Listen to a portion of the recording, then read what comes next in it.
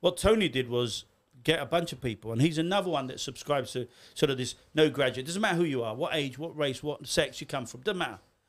Have you got the passion? Have you got this fire in your belly? And if you believe in yourself, go ahead. That's the culture of the company. And it doesn't matter if you fail.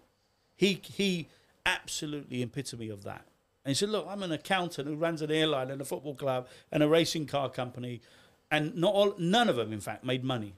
Yeah. But you know what? I had a great time doing it.